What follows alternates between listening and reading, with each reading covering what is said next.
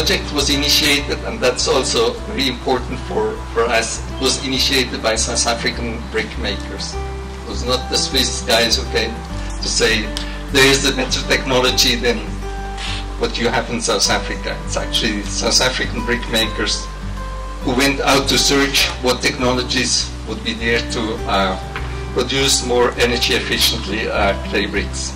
We tried to apply two very distinct approaches.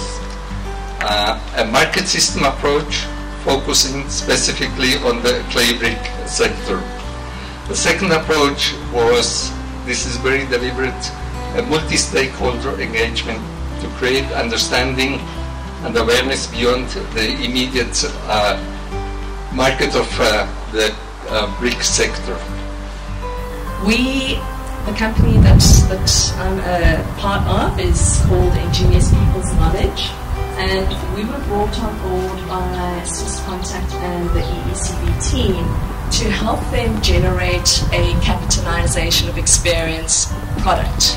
What this means is, how do they take the learnings and the insights that have taken place over these very many years and package them in a way that future users involved in projects in the development space, in a market systems approach, can use and benefit from. Our role is to advise members on related legislation, technology, things like the carbon tax and the carbon trust, and in general good practice to improve their businesses. The life cycle assessment is our biggest project to date, 4 years.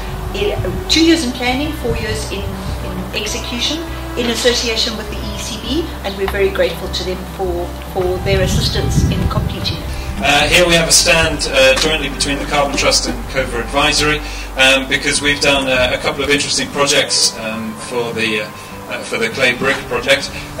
The first is we did a project looking at what are the most energy efficient interventions that can take place to make clay bricks more efficient. And then the second one is, following on from that, is taking a look at those interventions, trying to understand how those could be financed here in the South African context. Studies were conducted that showed that ECB contributed to reduce 15% of CO2 and emissions over this period of time. The project results, some of them have been presented already, speak for themselves.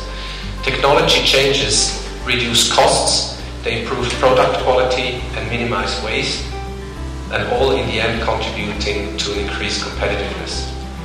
This also means that a cleaner product does not need to be more expensive necessarily. The project results are very, very impressive. The words energy efficient clay brick have become a part of the daily vocabulary on the Clay Brick Association over the past few years.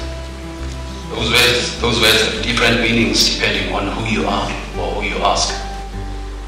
To us brick makers, energy efficient clay brick is a promise.